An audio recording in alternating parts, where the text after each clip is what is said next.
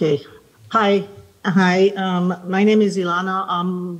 This is a joint presentation with Shuah from the Linux Foundation.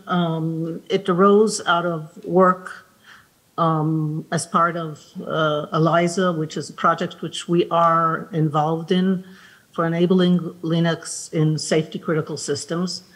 And in particularly, recently, we've been focusing on the potential of RT Linux and the power for safety critical systems rather than, as in the past, having to rely on proprietary RTOSs. So I will be giving the first part of this talk. Shuah will be continuing for the second half. She's been doing work on actually testing on real workloads, and she'll present her work as well.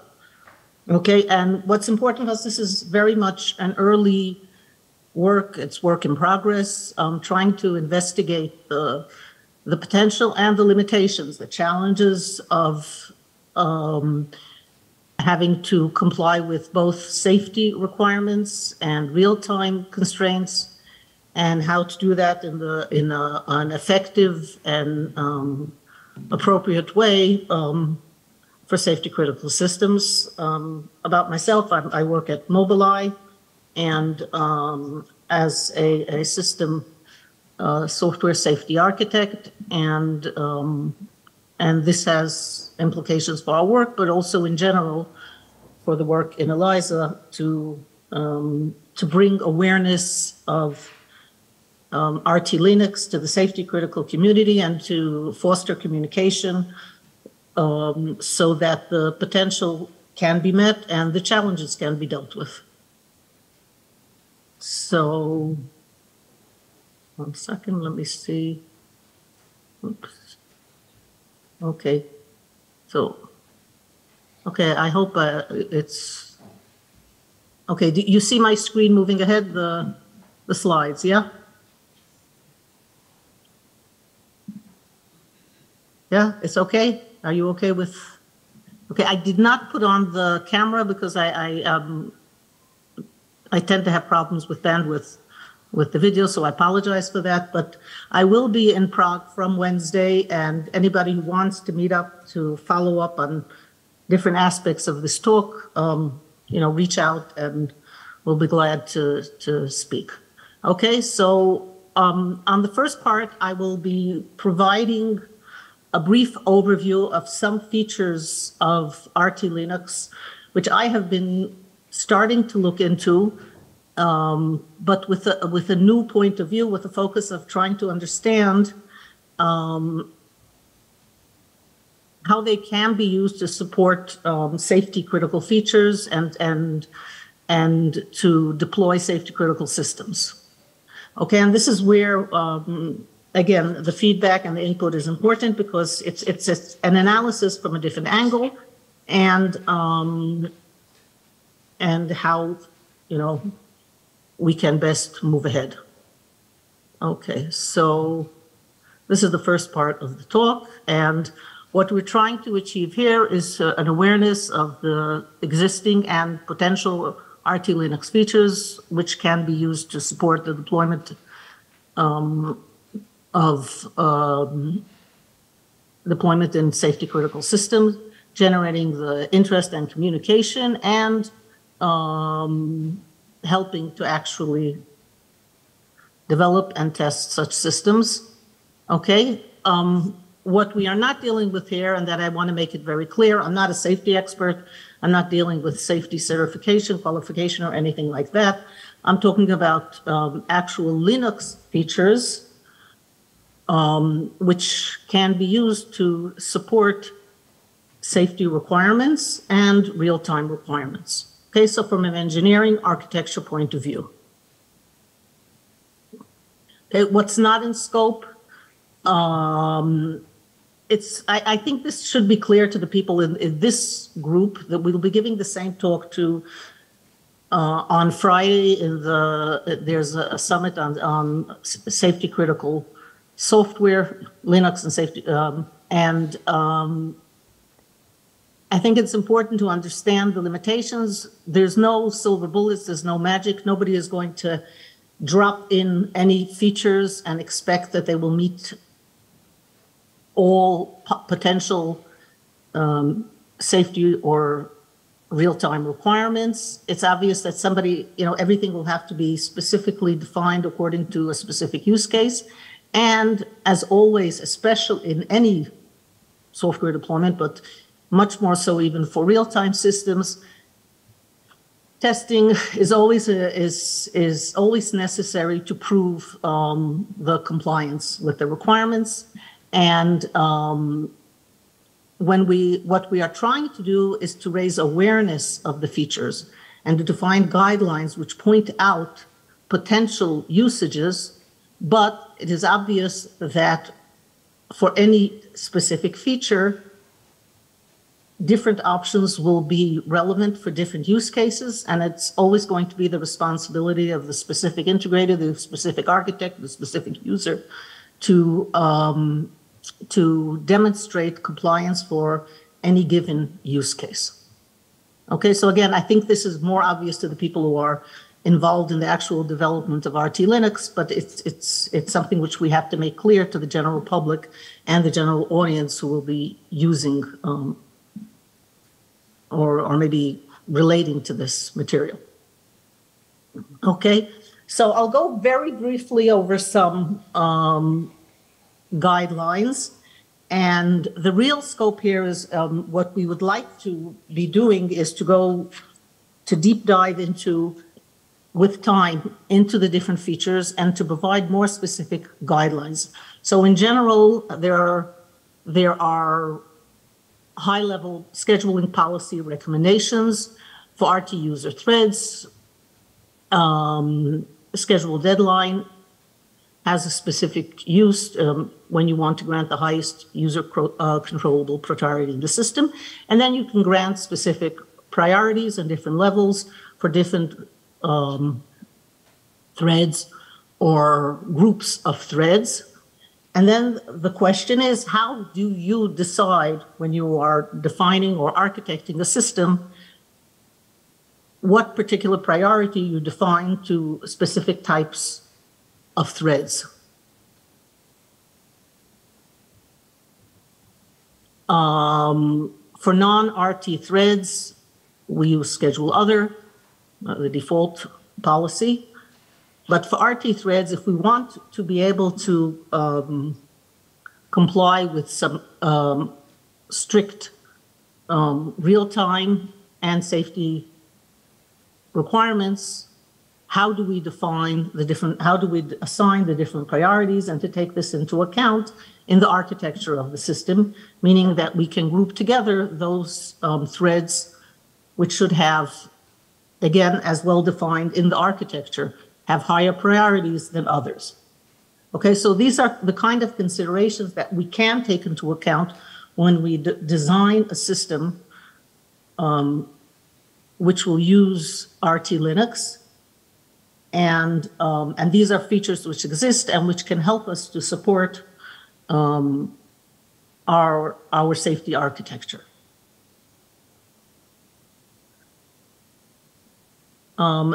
Memory management, and again, these are the general rules and these are the types of requirements which this is ongoing work, trying to understand how we evolve these into more specific requirements for safety critical systems. Okay, it's clear that memory allocations introduce latencies in general, and if possible, we try to limit allocations during initialization, which is sort of axiomatic, and to try to resolve symbols at system startup. And we can also, if, again, it's whenever relevant, we can lock pages in memory after allocation. So these are features which RT Linux provides for us and can be used in appropriate ways. And again, we have to analyze the system which we are trying to use, and we can see in which cases the features are are most relevant and most supportive of what we are trying to develop, the system architecture that we're trying to develop.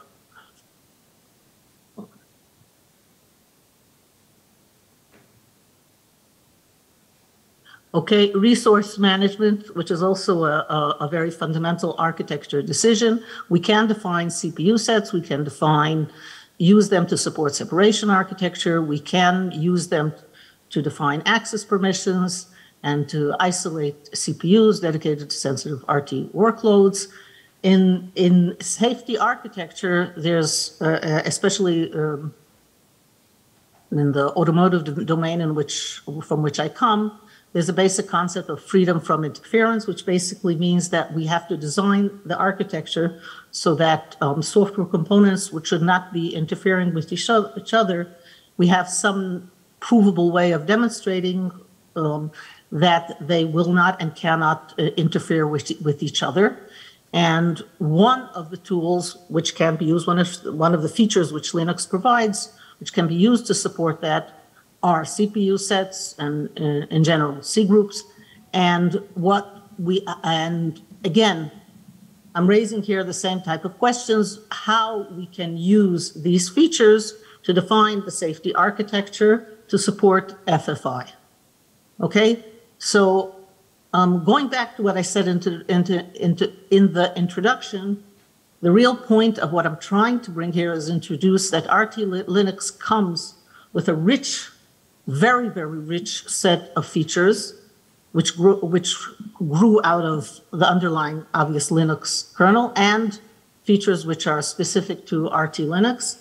And the goal here is to foster this type of communication to understand how RT Linux is powerful and can actually help us to develop strong and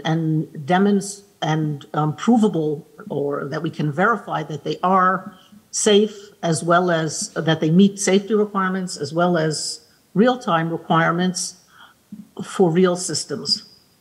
Okay, and to move away from the mindset, which has always been in the past, that for safety critical systems, we inevitably must use RTOSs, which at the end of the day will not have the same rich set of features that can be used to support more modern and complex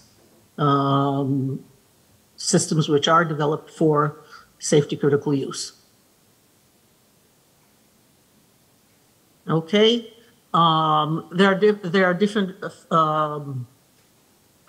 features which are, there are different configuration settings which can be enabled, which are basically features of the kernel. They can be enabled to give us some type of support for workloads for which there's a more strict requirement for jitter-free CPU execution.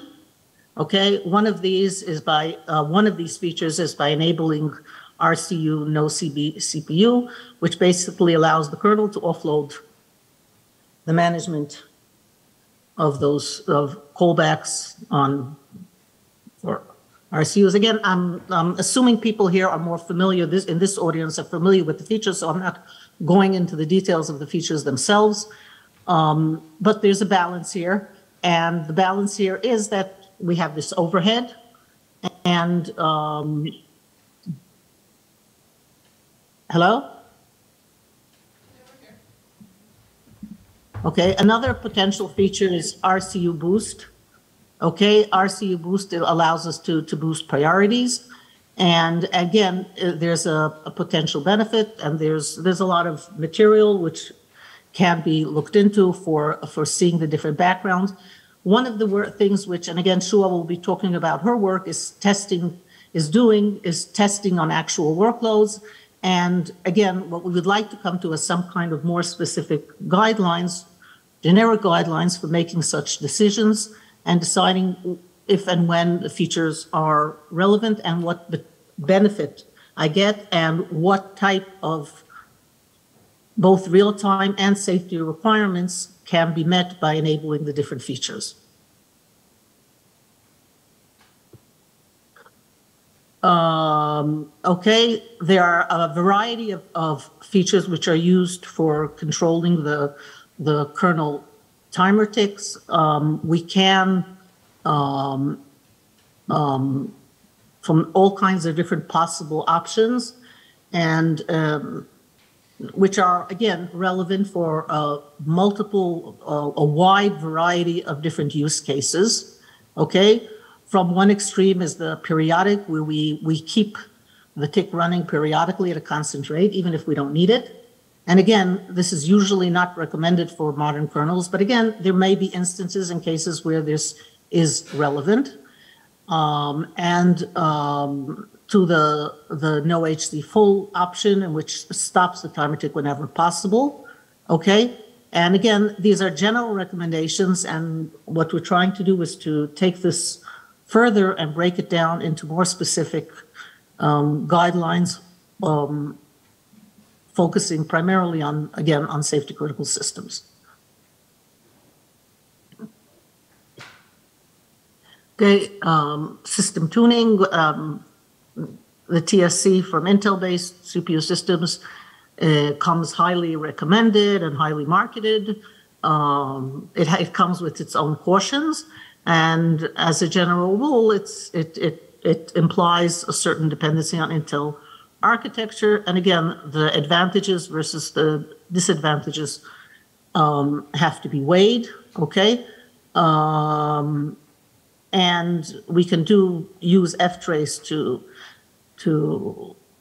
help to choose the specified clock source. But in general, ensuring that we have a reliable time source is an important decision, and ensuring that the timer remains calibrated and accurate on any specific system. Okay, system tuning, power management. Okay, there's recommendations. Recommendations which which were from different sources. I gave the sources. Not all of these. Again, everybody has to see what's relevant in specific use cases. Okay, config CPU Freak allows you to change the clock speed on the fly and to save power. But it has its caveats, its warnings, and in general, power management for real-time systems, there's a recommendation that it should be disabled and at boot. But again, that comes at a price, and it may not be relevant in specific cases where power management is essential and cannot be disabled. So there are features which let you do that, for example, here for the Intel features.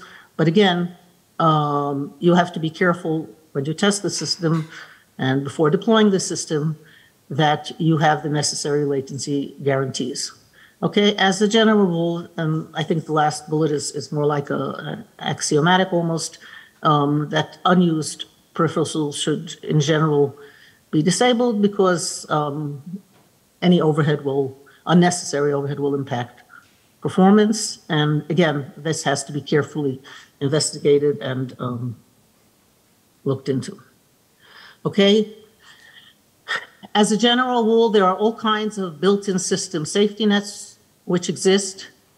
Okay. If you want to remove anything on this slide, and I think the next slide too, if I remember correctly, with caution, with a huge warning sign that anything has to be well tested. Okay. You can disable RT throttling, and instead you say we're going to take it on ourselves and rely on a watchdog to manage and unblock starved processes. But again, that means you take that responsibility, and you have to demonstrate that you can actually manage that effectively and well. Okay, you can also enable the RT runtime greed schedule feature, and there's a new feature which I only became aware of when I saw Shuah's work, and I'll leave her a little bit to speak about it later in her work about deadline schedule and deadline service, work from Daniel, who spoke before me. Okay, so there are many features which are possible, which help you to either disable or to manage RT throttling. And as a general comment at the end, there are some instances where we just say, let a process starve until the load has somewhat subsided. And that may be legitimate even as a simple solution, again, in specific use cases where it can be demonstrated that that's the most simple and effective solution. So again, Linux provides us with this rich set of options, and the awareness can help any system architect or any user to decide what is the most appropriate. Okay, other safety nets, which again, remove only with caution, disabling soft lockup and other lockup detectors. Okay, that's not normally recommended for safety critical systems, but again, with caution, if you can test sufficiently and demonstrate that there is no negative impact, then, it's legitimate. Hardware errors, which are self-corrected by hardware, should be ignored, and that should be some guarantee that we get from the hardware vendors. And security mitigations, again, if you want to disable them, you can improve performance, but that's only good for production systems where most commonly, if you don't have high security risk external interfaces. And as always, after careful testing. Memory safety nets, I'm getting close to the end of my time, so I'll try to be quick here. Avoid memory overcommit because the kernel gets involved here to perhaps kill some process in order to meet the necessary allocation, and it may not make the allocation need, and it may not make the correct decision which process should be killed, because it may not have sufficient understanding of the architecture. And so it's something, again, but this is a general warning. But again, if it's used correctly, it can be very, very effective and helpful. Okay, you can set priorities to control which processes will get killed or should never get killed. And it's always a good policy to define system reaction when out of memory, rather than leaving it to system defaults or for the kernel to decide. Okay, interrupts, I'm going to go quickly over this. I'm not going to dwell on this because we don't have really time. Priority inversion is a very important issue, and it's something which we should support in the best way possible. And again, it's something which Linux has multiple features which can be able to help us to control, again, with no guarantees in a specific system. But those features can be used in a judicious way to help control and manage priority inversion. Debug tricks, I gave a couple of hints and some references here, but at the end of the day, the real recommendation here is to test. Yes, yeah. Hello? Somebody is saying something?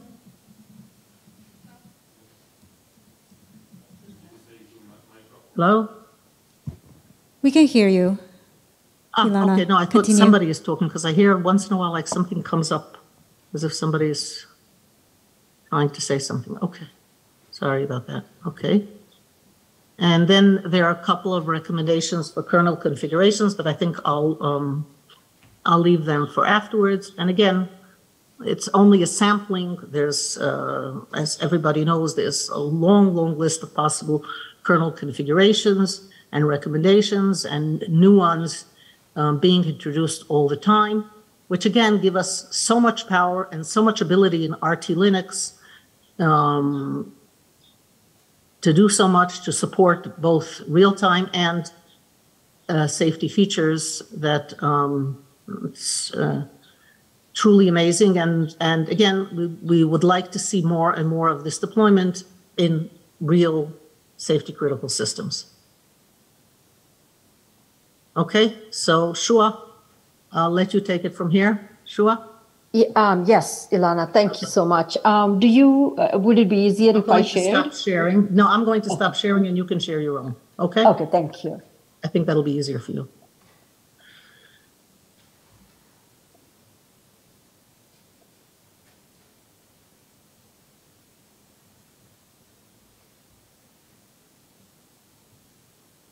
Okay, so I hope you can all see my screen now.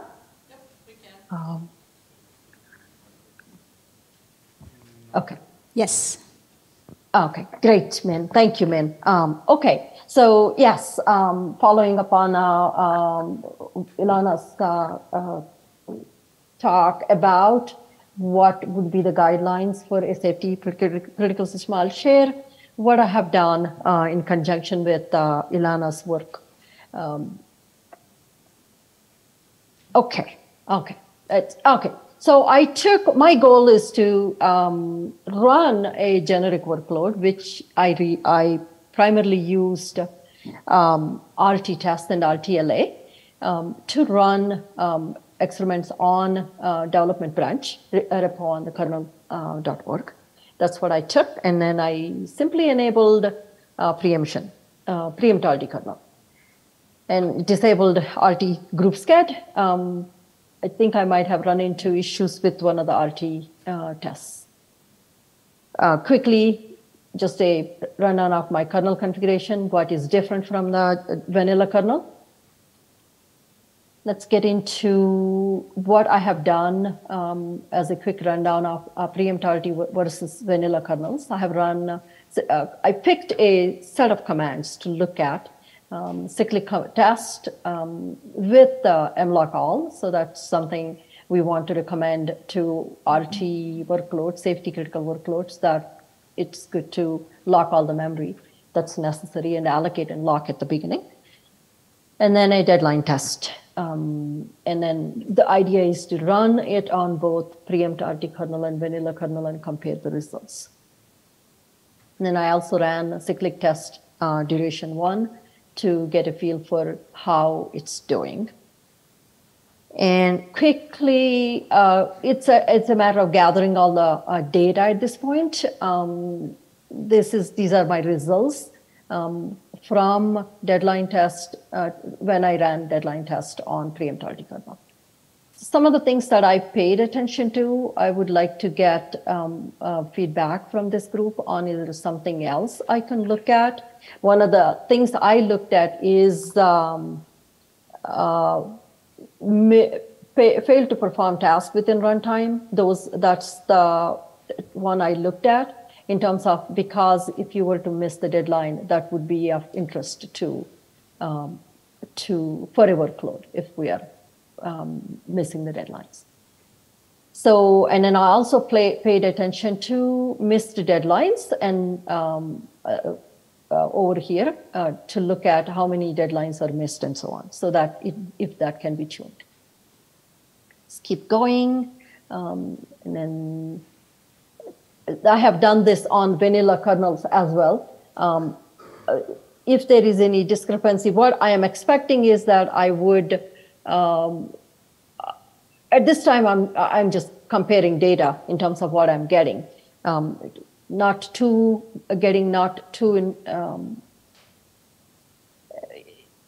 To evaluate more than that, because what I am trying to get to is what I can tell people to look at on the system as they are running the workload. So, and then cyclic deadline test, 1 hour, I have run that. And then both on vanilla kernel and regular kernel to see how things are looking. This is kind of gathering my baseline, really. My main goal is doing all of this work is to come up with a process and a guidelines for system integrators that are looking to use preempt RT kernels on their safety critical systems, and to see how preempt RT kernel would work together with their system as well as the workload they are using. So the guidelines for that is the first thing is understanding your system. I have measuring latency in terms of I have used RTLA system. I'm not going to go into a lot of details about what I found on my system because that's not really important. I'm just using a AMD desktop, but that won't be the one that safety critical system integrators would use. I will treat a system as something I do not know details about. And then same thing with the workload. I do not know the details of the workload. Just giving guidelines on what system integrators can do and tools and methods they can use to gather data on their system to understand their system. So guidelines on measuring operating system noise. I have played with OS noise and OS lat on my system. And also hardware noise. Those are the guidelines saying, hey, take your system and measure your latency on your system, measure operating system noise on your system, and measure hardware noise as well. And using the tools that we have in the kernel and then also any outside tools that might be necessary. I primarily focused on RTLA and RT tests as a means for to gather this information. And then next step is understanding the workload. Is the workload following guidelines in terms of allocating and locking memory ahead of time so that during runtime, you don't run into allocation stalls and waits due to waiting for memory. If it is a hybrid workload, that consists of RT and non-RT threads, then how are you, are the priorities, are the workload tuned well to work together in a RT and non-RT threads working together well? The priorities of individual threads work together. There are the scenarios where RT threads wait for a non-RT thread to do something, then you might not be able to achieve the RT goals, deadline goals you are looking to achieve. Another thing I'm recommending is that run continuous hours of operation test on the workload to gather more information on how it's behaving over longer periods of time as opposed to a small snapshot of a short duration of time. How is it behaving? So the second, while you are understanding the system and workload, recommending that recording system stats before the workload starts to get a baseline on how the system is doing without a workload running. And then also while workload runs, as well as after workload stops. Take a snapshot of all of the stats. So let's see what I am recommending here to gather information is memory stats. Some of the ones are fragmentation and VM stats and general health interrupts. This is all coming from the just looking at the system and the kernel, what kernel is recording. And then to see key users, to see who is occupying, taking up the time. And then sketch stats as well. And then rest all of the, looking at the different stats in terms of proc interrupts. I think I already said proc interrupts earlier. Pressure, what is the system pressure is looking like, CPU, IO, memory, and so on. Memory stats wise, take the ext frag and look at that, and then allocation stats in terms of what to look at, what kind of stalls we are seeing, normal stalls, alloc stalls on devices, and then compact stalls, if the compaction stalls are failures, and then how many times compact daemon is waking up. And then also migration. What kind of stats are we looking at in terms of migration? Are we looking at migration failures? And then any of the, if pages that are marked for migration, are we seeing failures on actual migration happening? And then also look at NR-MLOC to see how many pages are locked. Ideally, if an RT workload wants to get good timing, probably it would lock more pages, allocate and lock more pages. Any questions at this time or any? Okay, I'll keep going. Pay attention to what I'm asking people to do is system integrators to do is pay attention to memory fragmentation after workload runs. And then also what kind of allocation stalls are they looking at? Compaction stalls.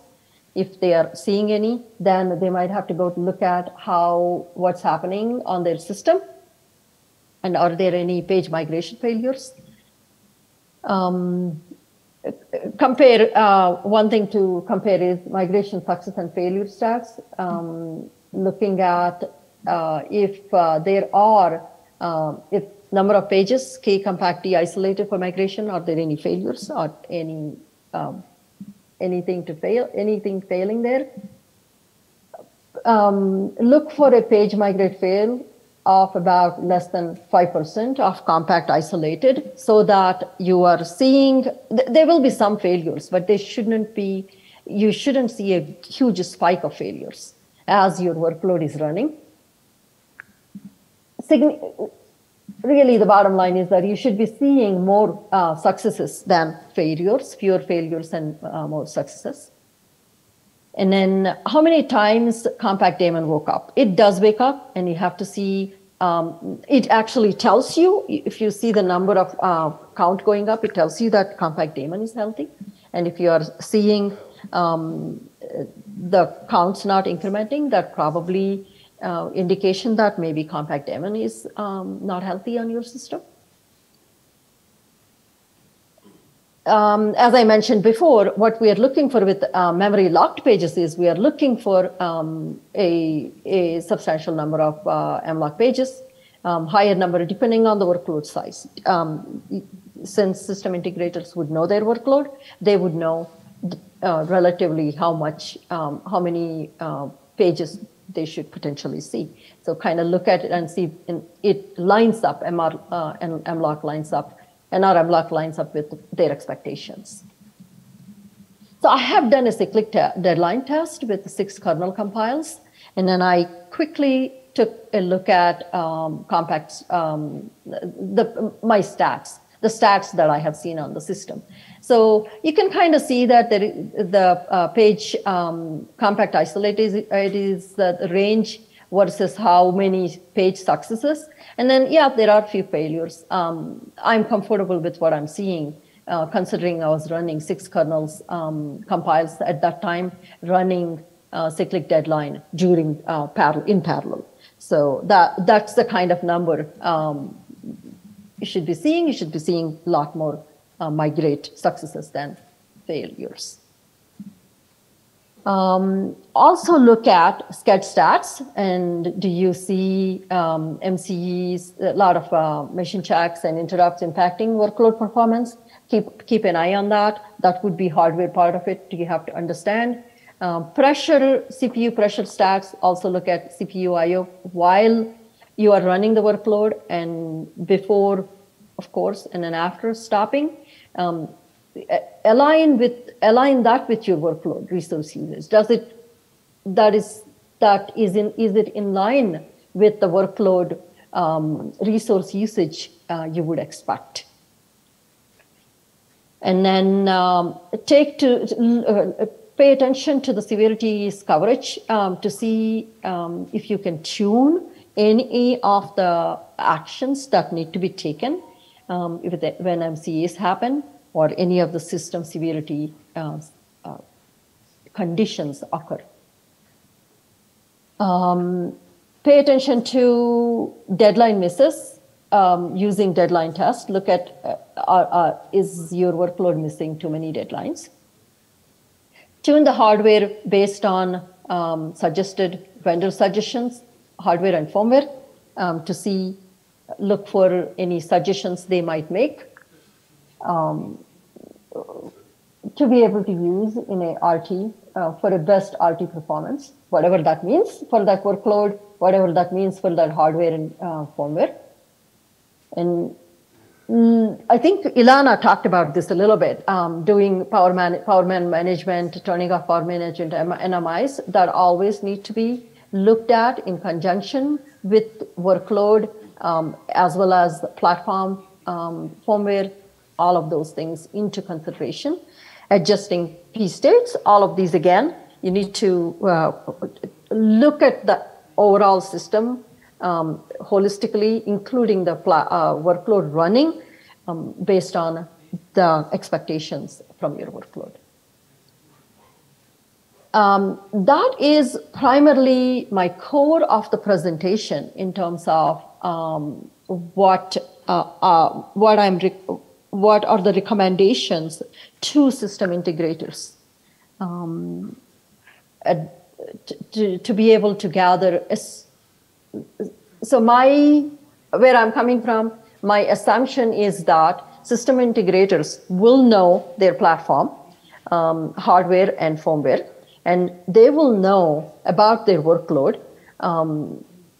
They're familiar with the workload. The part that they are not familiar is the kernel part, what they can look at, what kind of information can they look at from the kernel, individual, if they want to say, hey, is my workload, for example,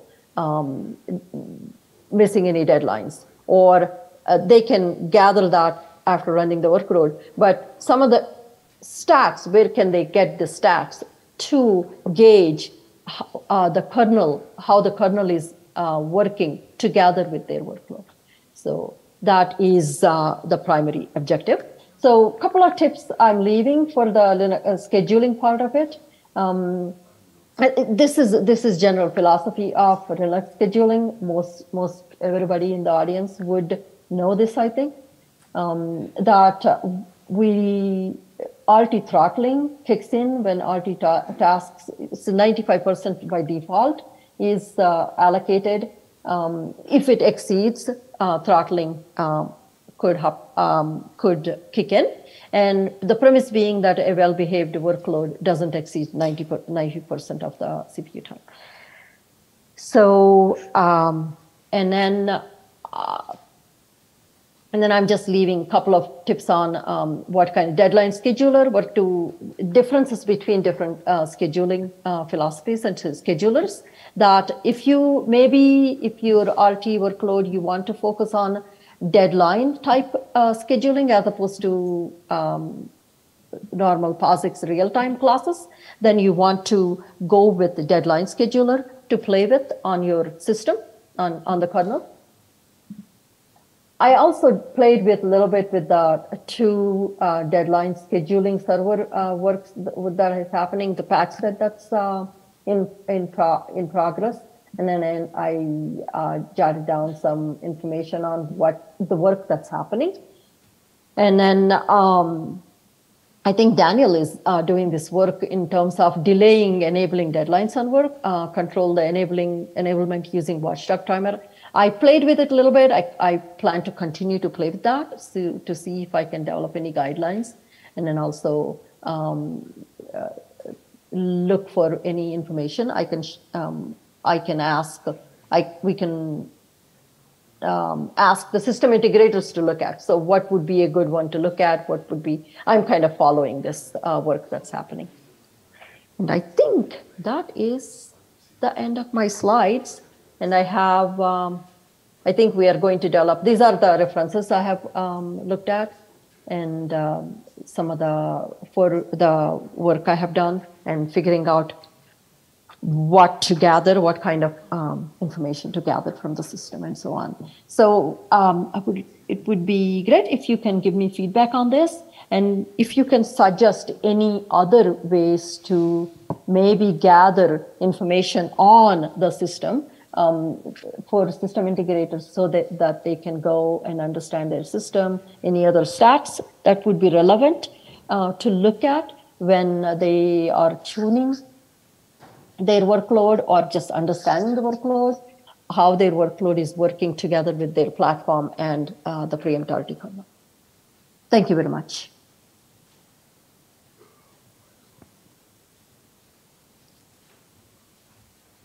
Other questions from the room? I'll pass the microphone.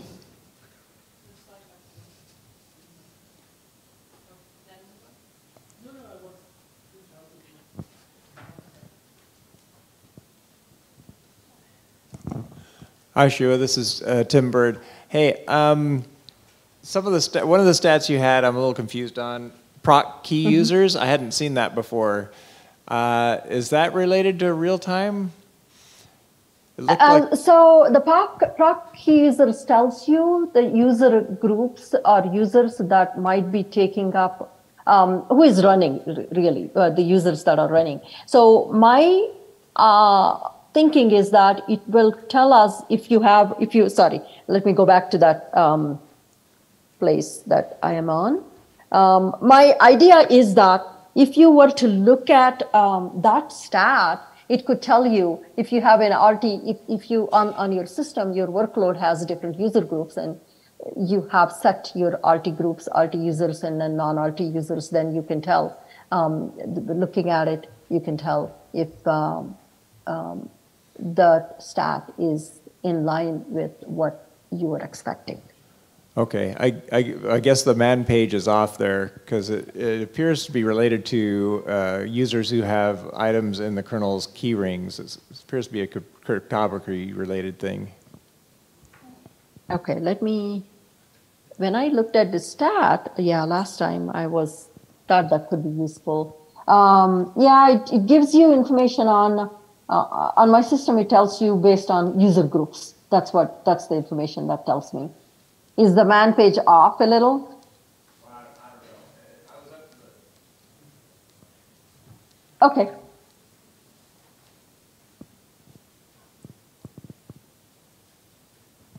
Oh, hello. I can add. Yes. I'm sorry, go ahead. A question related to the RT throttling.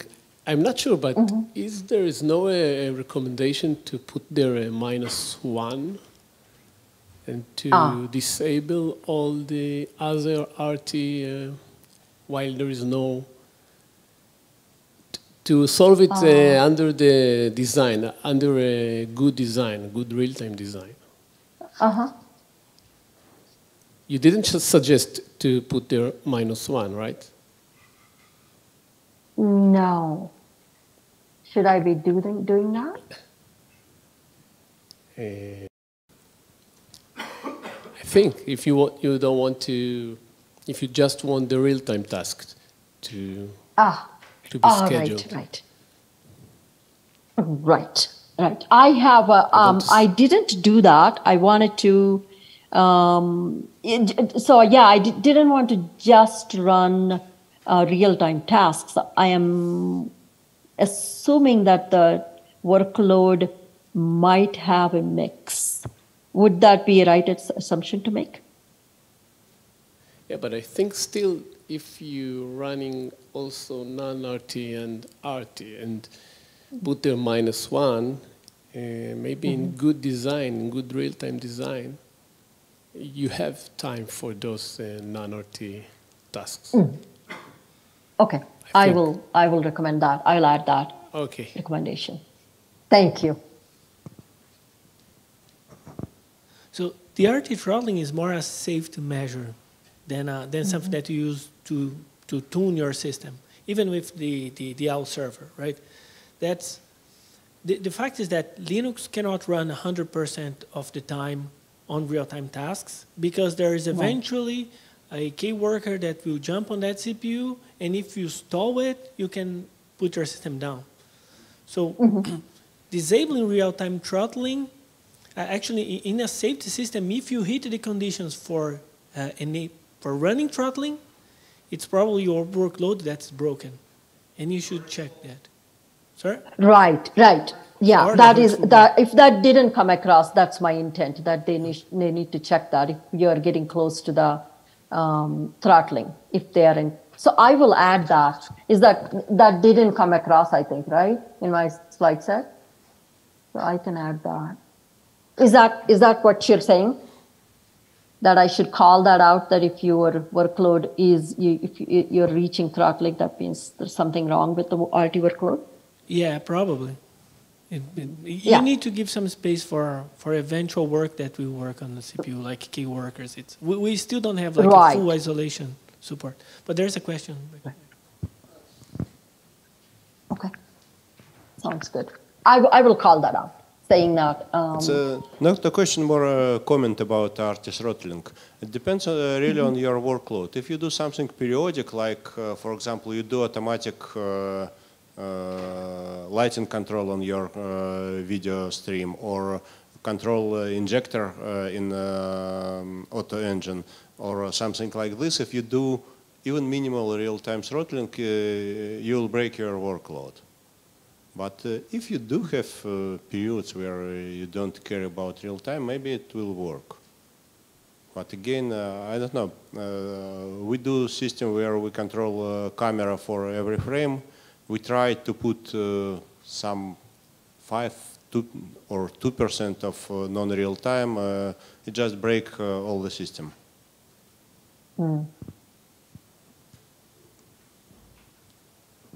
So it's a work. What I'm hearing is that is workload dependent. So that's kind of what I'm saying, that you have to understand the workload. You have to tune the system for the workload.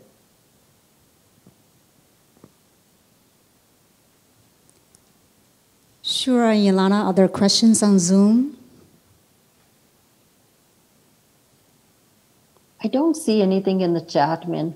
Okay, there's one more question in the audience here. Absolutely. Great. Thank you. I am Pavel Machek from DANGS, and I would like to ask, do you have some kind of guidelines where Linux should not be used? Like, who is not comfortable with seeing Linux in their breaks? I am not. No, I haven't focused on that. I am looking at, that is a good question, to say where it should be used also. We are not making recommendation on where it should be used either, or where it should not be used either. We are assuming that that is a decision that is made by the people that are interested in using it. And for people that are interested in using it, we are providing guidelines on how best they can analyze their workloads and on their platforms with the preempt RT. Elana, would you like to address that? Is there any more you want to add to that? No, I would be very, very hesitant to make any recommendations. I do believe that we're only at the beginning of an investigation, and I'm always optimistic, because we are seeing Linux being used in many more areas than in the past. But I think we're still seeing non-Linux RTOS, non-Linux more proprietary, classical, let's call RTOS, is being used in control systems, in very areas where there's very specific, very strong safety requirements, based mainly because of safety standards, which need to be dealt with. But as I said, and as Shuah also said, we cannot make specific recommendations. We can only try to broaden the usage and perhaps even broaden the awareness and the acceptance by testing and additional features of RT Linux to see it being used in more and more areas. But I don't think at this point anybody can really make any more specific recommendations than that. So this is Tim again. I'd just like to make an observation. This last year I've been looking at the space industry, and some of the standards they have are not exactly standards around specific things like real time, but they have process standards that Linux cannot possibly meet, right? Like the process for adding code to the kernel is just way too open compared to some of the process standards they have, at least in the space industry. I don't know about other industries. And so that's a problem for us. But my overall impression is technically you can get Linux to do what needs to be done, but it's quite a bit more complicated than with an RTOS. With an RTOS, you don't have like all these extra layers. You don't have like, you know, a bunch of config knobs you have to turn or to tune. You have to understand the system just as well, but there is a challenge. There's a perception from other industries that the RTOSs are just simpler to validate. And that's, I think, again, technically Linux can do the job, but it's more complicated. At least that's the impression that people have. So. Right. I don't know one is more complicated than the other. Being open comes with its benefits that there is no more of a knowledge base to tell you what can be looked at and what you can benefit from. And like you're saying, there is the perception, you're right. In your opinion, is that perception incorrect? Yeah, I think the perception is incorrect. I think, well, so like one of the things that introduces late, oh, I don't have the mic.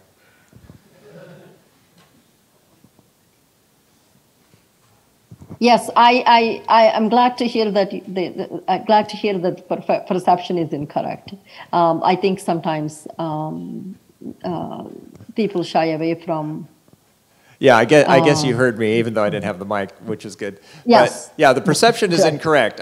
But you know, things like in the space industry, they're using radiation-hardened processors that are running like 250 kilohertz, right?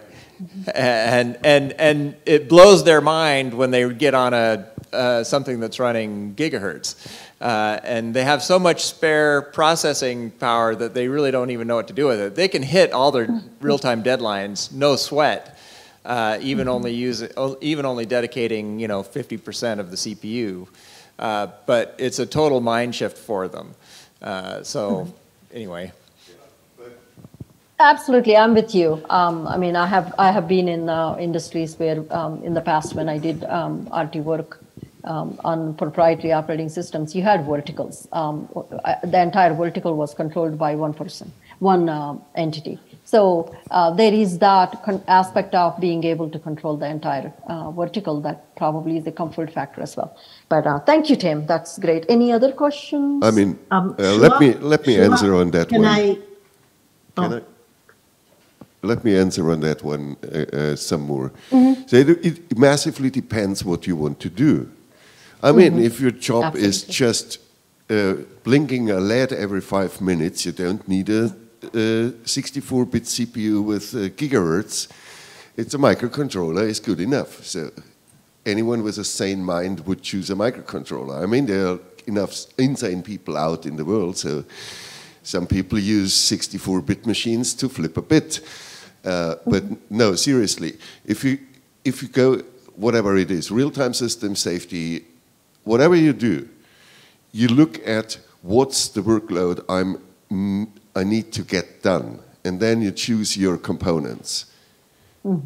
So that explains, and because a lot of you look in your car, I mean your brake controller, why would I put a 64-bit CPU into that thing? Because it's cheaper. Yeah, it's cheaper, but no, it's not cheaper, because you have to look at both the production cost and the engineering costs. If your engineering costs are so high that you can't save money, then nobody with a sane mind will go there. I mean, if you have high quantities and you can spare 5 cents on production costs, but then this is going to be a lot of money for engineering, but is it enough? And what's the risk you're taking with that? I mean, that pulls into the money side as well, because your insurance fees will go up into astronomical heights. So there's seriously for safety critical things, and also for real-time operations where you don't have the extended safety aspects, you really look at it, what do I need and what's my engineering effort to get it actually done. But why are people looking into preempt RT for safety critical systems? Because they want to do insane things on safety critical environments, like autonomous driving with 500 sensors and cameras and whatever the hell, and you can't freaking do it with a 16-bit microcontroller for which you get all the nice things, including pre-certified operating systems and whatever. But even for that case, if you get the pre-certified OS from whatever, the small RTOS vendors for your safety critical system, then you integrate it still into your product and you add your application on top and you are going to do this overall safety assessment. That port underneath you get from your OS vendor is just where you build up upon, but that's it. It's not guaranteeing that just because you use it, your system will be safe.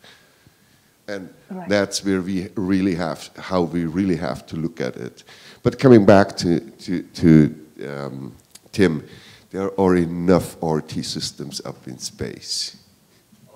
Oh yeah. Well, there's more Linux in space than there are RT systems. That's true too, but I know at least a large amount of RT systems flying around up there, and it frightens the hell out of me. But just adding on top of that, when we think on safety critical system, we are always, or many times, you are trying to think on the most critical component of my car, like the ABS, for example. But I don't think that people in the automotive are targeting for those components. They are targeted for, like Thomas said, for the autonomous driving or on the top relay of safety. They have other mechanisms to back them up, and they are targeting a lower level of safety. For example, it's not ASIL-D for automotive, but ASIL-B. Things that Linux can achieve with some work, so some realistic. So that's we cannot try to focus on think, okay, Linux will never work on the ABS of my car. Okay, that's not what most of the people are trying there. They're not trying ASIL-D. People know that they won't achieve. But a lower level of safety like ASIL-B, where I can have some backup system to back me up, but still I can use a Linux with all this new cool stuff. So when people think on Linux, on automotive, for safety critical, they are almost never thinking on the components that already exist. They are building a platform for the new components that will come, that some companies are bringing to the cars, but things 10 to 15 years ahead. And that's why they are interested in Linux, and that's why there is such an effort. And most of this effort is being backed by companies that have an idea and have a need for Linux. So that's what based their reasoning and their effort. It's not for the space, but it's for a big pile of software stack that will drive us around. Elana, you have your hand up on Zoom. You have something to add? Yeah, anyway, actually, I want to thank Thomas and Daniel for pretty much saying what I was going to say, that the world is not black and white, and there are definitely certain areas where we will have to focus on those, let's call them legacy and standard RTOSs, which give those high qualification standards and whatever.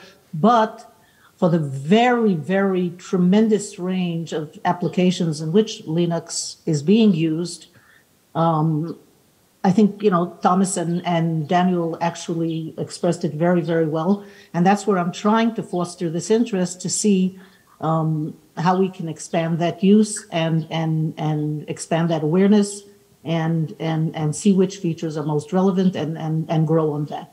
Okay? And I think that's also why we're involved also in Friday's Safety Critical Software Summit.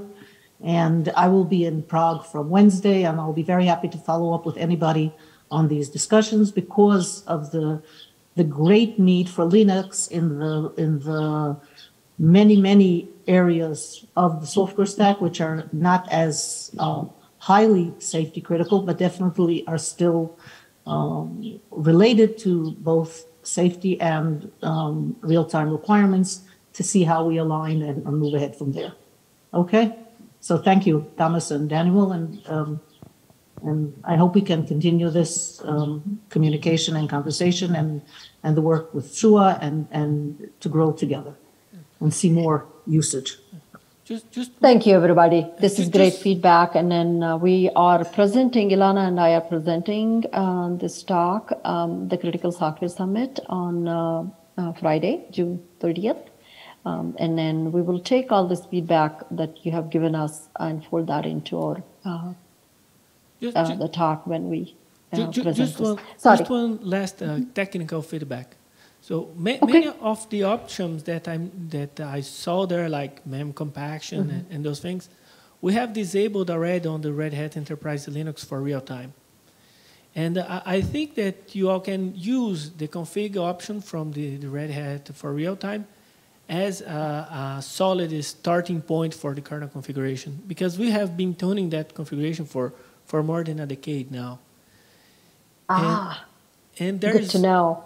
And there's also a tool that is Tundi that has profiles that it automatically sets your system with well-known knobs, for example, for low latency, for network, and there is one option which is real-time.